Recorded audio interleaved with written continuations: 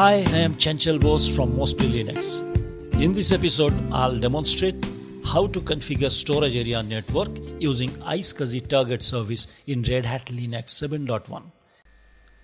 In part 1 of this episode, I have already demonstrated how to create two virtual machines for the purpose of iscsi configuration. Before I get started, let's be comfortable with few terms I'll be using for this exercise. IQN stands for an iscsi qualified name. IQN has a mandatory naming format. IQN, year, month, .com, reverse domain, then any optional string with a colon separation. Target, an iscsi storage resource made available by the iscsi server to iscsi clients as devices called logical units. LUN is logical unit number, numbered block devices made available by the target iscsi server. Let's get started with the actual demonstration. As you can see, the two virtual machines are up and running.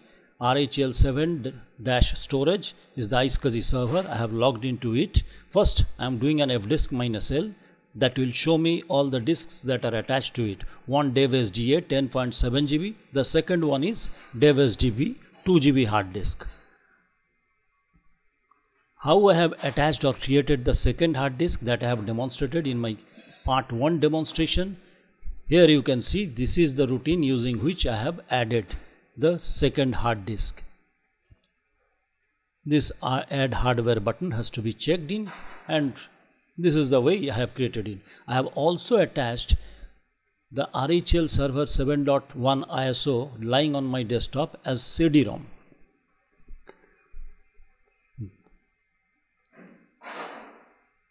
Next, I am going to configure yum repository. I am going to configure my CD as my repository. Here is the details of my repo configuration. Next, I am going to mount the CD as /mnt. Once I have done that, I'll be able to install Targetcli in this fashion. Yum install -y Targetcli, and the Targetcli package will get installed from the CD itself.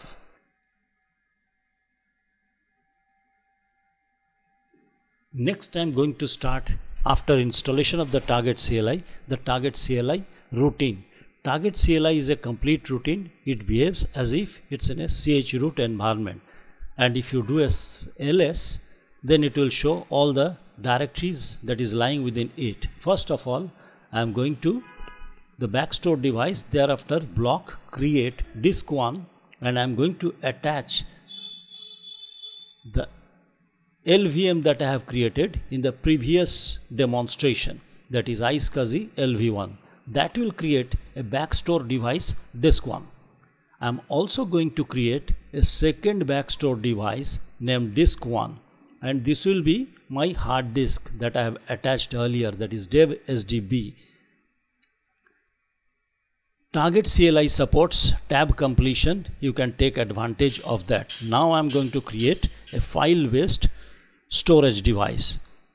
For that, I am going to use this file IO create disk or file1, and then /root, this is file1, /root disk3 file1. This is going to create a file of 200 MB on root's home directory. Its name will be disk3_file. So all the backstore or block storage have been attached or created.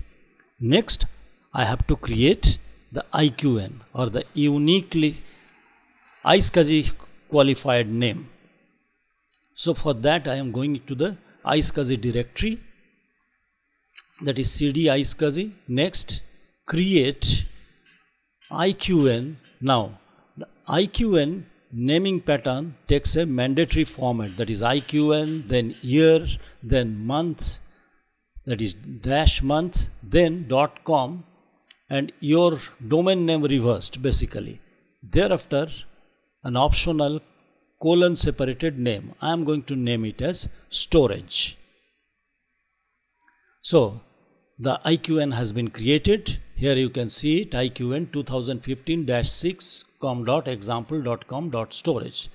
The next thing that you have to create is ACLs. that is the security measure that I am going to take. Who can attach these backstore devices? For that we need to create the ACLs. So within the IQN directory there is a TPG1 directory. TPG stands for Target Portal Group. There you will find the ACL directory. So ACL, next ACL /create. Now create the ACL. For that just copy the IQN 2015-6 example.com.example. After that I am going to type the name of server 1, that is the name of the target service. Name could be anything. The colon part, after colon part could be anything of your choice. Now the ACL has been created and this ACL will be applied to all the LUNs and portals that we are going to create next. Next routine is we need to create the LUNs or the logical unit names for each of the backstore devices. For that we have entered the LUNs directory, then create, take advantage of the command completion of target CLIs, that is backstores. Within backstores there is block disk 1. So first we are going to create this LUN. The first one will be named as LUN 0, the second one will be LUN 1, third one will be LUN 2. So now all the LUNs or the logical unit names have been created. Our next task is to define the portal, that is the IP and port from which these target backstore devices will be made available to client systems. For that I am going to the portal directory, that is portal /create. Next I type the IP address of the system running the target service, which in my case is 192.168.100.100. Now the portal group has also been created. Next we have to define the firewall rules. For that I'll have to allow access from port 3260. So firewall command --add -port 3260, and next I'm going to make this particular firewall rule as permanent. Once this has been created, these firewall rules have been created, we need to start enable target service. Next we need to start the target service. If you like this presentation, you may well click the like button. You can also subscribe to this channel. In that case, you get the information of new uploads in your mailbox. Once it has been done, we are going to switch over to the client system running the client system that is going to access this target service. I am defining the repo and I have already attached the CD-ROM to the system and I am mounting it as /mnt. Next I am going to install iscsi-target-utils package. This is the client package that is required on the client systems. So I am going to install it. Yum install iscsi-target-utils. That will install the necessary packages. If you get this error, just import this RPM GPG key from the CD-ROM. The package is already installed, so we just start the iscsi service. Once it is started, next get started with the discovery. For that I am going to open a man page, man iscsi ADM. If you go to the end of it, you will find the examples. Just copy the example and paste it to the other terminal that I have kept open in the client system. Here you need to change the portal part, that is the IP address. In my case the IP address is 192.168.100.100. So I am accordingly making the change to the command. Here it is. Next press enter. Yes, it has discovered the IQN, that is IQN 2015-06.com.example.com:storage. Next I am going to attach this. For this I need to type this, and again in the portal part I need to replace this. You can also take advantage before typing this command from the man page itself. Here is the complete command iscsi-adm --mod node minus capital T and your IQN name. Take advantage of this man page command. You can copy it completely from here, from the login command itself. Now if you see this error, don't get disheartened, you are lucky. Go to the server and see the log messages. Here you will find that IQN, that is the client is forwarding, is IQN 1994.05.com.redhat, which is not the name I am supposed to be forwarding from the client. So let's look into the client system. Here it is, cat iscsi initiator name itself, that name is there. We need to change it and change it to this, that is IQN 2015.06.com example.com.example :server1. So just copy up to this and edit the etc/iscsi, and here it is, just replace this part of the string and paste this IQN example : storage, change it to server1. Now once done, save it and then try to rediscover and try to attach that remote system. We are going to run the same command again, this time around. Yes, successfully attached. Now if you do an ls blk, it will show you all the hard disks have been attached as if they are local hard disks. dev sdc, dev sdd, dev sdb, they are all as if they are locally attached hard disks. You can partition them using the graphic user tool, or even you can partition it using fdisk. We are going to partition it using fdisk tool. First I run this fdisk -c dev sdb or fdisk -l. I am going to partition the first hard disk that I have discovered, that is dev sdb. So here is the fdisk routine.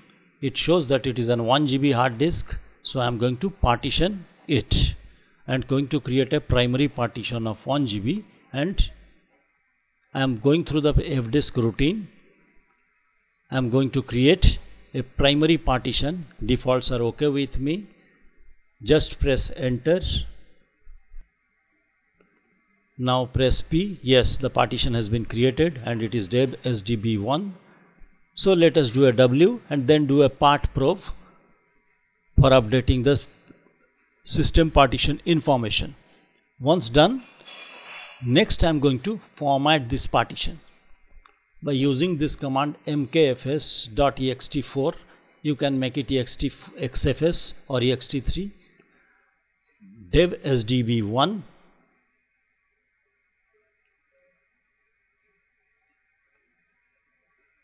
Now the formatting part is over. Yes. Next we are going to mount this to a directory named /database, and we are going to make it persistence. For that we are going to create a directory named /database. Once the directory has been created, we are going to edit the etc or etcfs tab.